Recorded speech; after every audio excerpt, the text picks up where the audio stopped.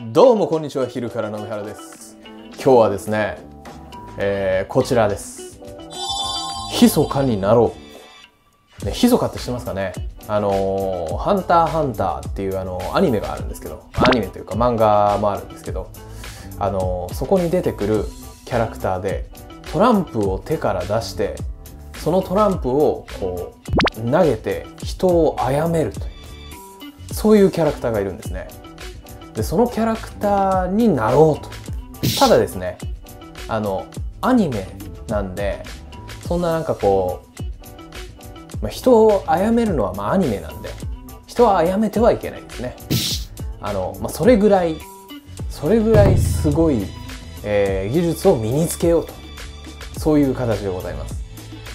使うものはですね、トランプですね。ちょっとね、これ特殊なトランプでちょっと汚いような加工がされてるトランプですね。でこのトランプを使ってですね、ちょっとやっていきたいと思うんですけど、まず、出し方消し方ですね、そちらの方を解説したいと思います。ではどうぞ。はい、ということでやっていきたいと思います。まずですね、トランプを1枚ですね、手に持ってください。今私は右利きなので右手に持っています。こちらをですね、まず消す方法ですね。ちょっとやってみます。消す出すです。はい、もう一回やりますね。消す出すです。で消し方と出し方をちょっと解説していきたいと思います。まず消し方ですね。手の消し方、今消えたのはどうやって消えたかっていうと、こんな風になってました。手の裏ですね、こちらの方に隠してます。なんか方法を使うと表も見せられて後ろも見せられるみたいな方法もありますけど、これちょっと難しいんで今回はお教えしません。消し方ですね。消し方を詳しく説明していきたいと思います。消し方はですね、まず親指と小指ですね、こちらの方でトランプを挟んでます。はい、今こういう状態ですね。でこういうふうに挟んでいただいたら、グッと押してあげます。そこまでギューッと押しちゃダメですよ。グッと押してあげます。ちょっと見えにくいですね。グッと押してあげます。グッと。そうするとですね、ここにこういう湾曲のね、ちょっと見えにくいですね。湾曲のですね、ちょっと裏にします。湾曲の隙間ができるんです。ここにこの余った指をですね入れるんですけど、中指と薬指ですね。人差し指はそのままです。中指と薬指をここに入れます。そうするとこれ勝手にグーってこうなるんですね。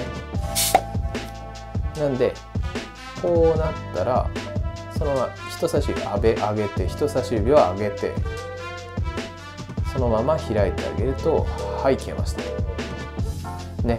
これよく見るとここがですねちょっと見えるんですね。この部分ですね。ちょっと今このトランプ見えにくくなってるんですけど、こうやるとですね、ここにこうちょっと飛び出ちゃうんですけど、これは気にしないでください。もう飛び出てしまうんで、そこはこれが消し方ですね。で出し方は逆ですね。ただの今こういう状態になってますね。人差し指と小指で挟んでるんですけど、それをですねただ折り込んで親指を当てます。であとは人差し指から順番に離していけば出てきますと、こういう感じですね。これで一応1枚これ消してで出すと、これをできるようになったと思うんですけど、次はですね複数枚でちょっとやっていきたいと思います。これちょっと厚いんで、普通のトランプだとちょっと厚いんでやりにくいかもしれないですけど、例えば3枚をですねこう消すこともできます。これね小指のところこうなんかちょっと出ちゃうんですけど、こういうところとかは気にせず1枚取って開いてあげると、そうすると1枚出てきました。でもう1枚取って1枚ね出てきます。でもう1枚取って1枚出てきます。全部出した後2枚をホールドして1枚捨てると、でもう2枚出てきて、もう1枚をホールドして捨てると。でもう1枚出てきて捨てると。捨てる風を装うと。はい、ということで出し方消し方は今解説した通りこんな感じで、やっていただきます。で次はですね、投げ方ですね。この投げ方もねちょっとポイントがありまして、 VTR をねしっかり見ていただけると、マスターできると思いますので、是非見てください。ではどうぞ。トランプの投げ方ですね。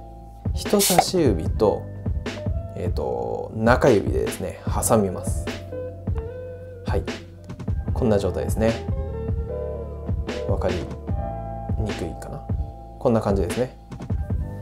で、投げた時にこういう格好になります。手が開いた格好ですね。で投げ方なんですけど、123です。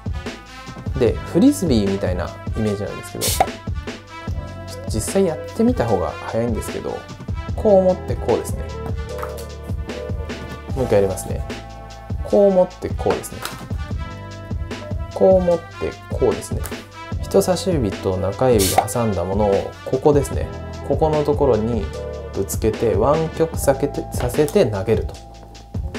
湾曲させて投げると。でこれがコントロールできるようになると、すごい速度で飛ばすことができるようになってしまうんです。なのでぜひねこれはマスターしてください。人差し指と中指で挟んで投げる。湾曲させて投げる。ね。湾曲させて投げる。ね。そうするとですね、はい、出しました。そのカードを湾曲させて投げると。ね。これで全てマスターできますので、ぜひうちにあるトランプでですね、湾曲させて投げてください。ただこれ注意点がありまして、絶対に人に向かってとか動物に向かっては絶対にやらないでください。とても危ないです。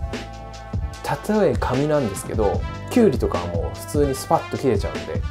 はい、ということで、今回ね2回に分けてやっていきますけども、今出し方消し方、そして投げ方ですね、こちらをマスターしていただいたと思います。意外にねやってみると簡単なんで、例えばこの出し方消し方をマスターするとですね、仕事とかあと友達とこう遊んだりする時にカード型のものですね、カード型のものをこう出したり消したりするだけでね素晴らしい、パフォーマンスになりますので、プロの方はですねミリオンカードといってトランプを手からいっぱい出す、そんなこともできます。